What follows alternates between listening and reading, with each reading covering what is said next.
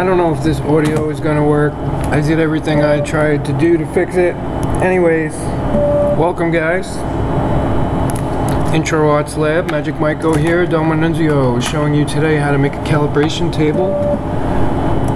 When you make a new method, I'm gonna just delete this calibration table here because it's irrelevant. So we're gonna start like we just did a new method. We developed like 5 new methods this month. I already calibrated a couple.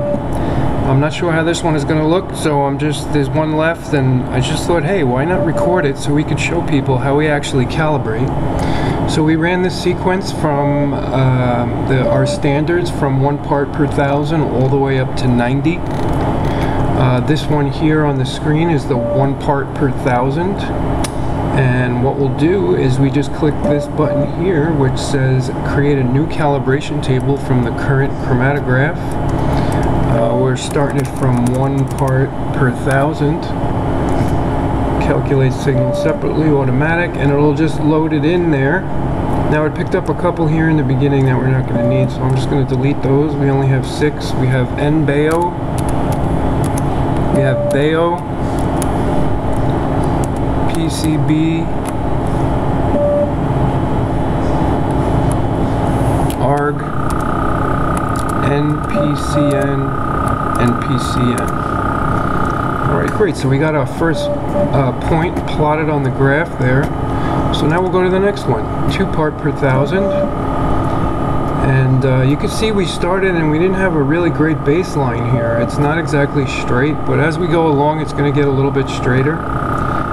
Ideally, we would like to let the machine run longer before we started the sequence, and that would have made that more even there. It should get better as we go along. Let's see how this 2-part is. So we'll add new level.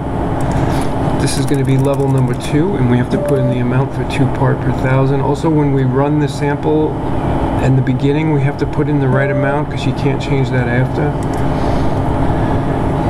Alright, so you can see it's like really off there. It started, this one looks like it started kind of rough. We'll go to the next one.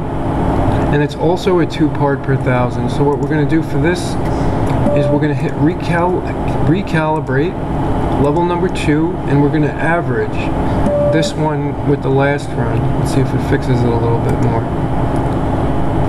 It's about the same. But that's okay, we'll just move on. Some of them have multiple runs, so we'll average them together.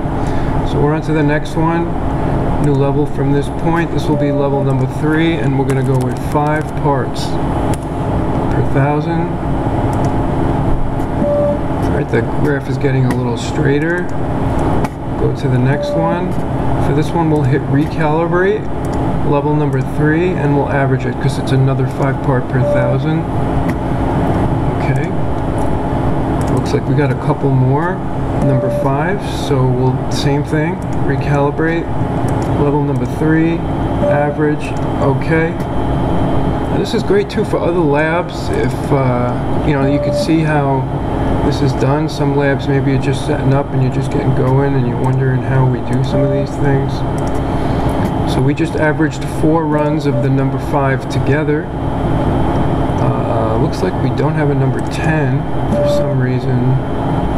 So we're moving on here to number 15, which is going to be level 4.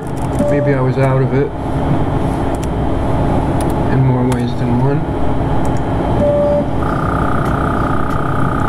Okay, we move on. Level number, this is a 20 part per 1,000 now. And we're on level number 5, so put in 20 part per 1,000, level number 5. I'm trying to go a little fast here. Move on, 2.5. I'm sorry, 25.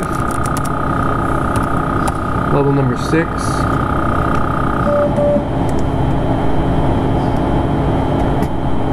Next one will be 30 parts. Now we got a nice baseline. See, I should have waited a little while before I let it run, but that's okay. This is good. You get to see mistakes too. You know, it's good to show things when it's perfect, but it's good to see a little bit mistakes because you learn from that. Alright, next level is level number 8, which is 40. So now we know, you know, to let the machine run a little longer, get that good baseline before we start. Move on. Number 5, you see the calibration line is starting to even out pretty good. Granted, level number 1 and 2 is a little screwy, and you know, by letting the machine equilibrate for longer would have allowed that better baseline, and it would have been better on the bottom end. But we're doing okay. It's good you're seeing it as it is. Level number 10, 60. This is another alternate method to our other methods. This one starts at a different solvent ratio, so we could get a little bit different kind of separation. Now we're up to level number 11 for 70 parts. We're almost done. 2 more. Level number, what level number is this? Level number 12 is 80. And then level number 13, lucky number 13 will be level number 13 will be 90 parts, and that'll be our last one, and we're done. And now we can go down here and check out all of the compounds and the correlation. So for NBAO we got 0.9986. For BAO we got 0.9988. Correlation for psilocybin we got 0.9989. For ARG we got 0.9988. For NPCM we got 0.9990, and for PCN we got 0.9990. Not a bad calibration table there. It's pretty good. A little sketchy on the bottom between 1 and 2 parts and 1 and 5 parts. Maybe if that was a little better we would have got a higher correlation. I think our highest so far is 0.9998 or 0.9997. So that's our other methods, though. This will be a separate one. So just more, you know, opportunity, more alternatives for us to look at these things. So thought this would be useful for somebody out there.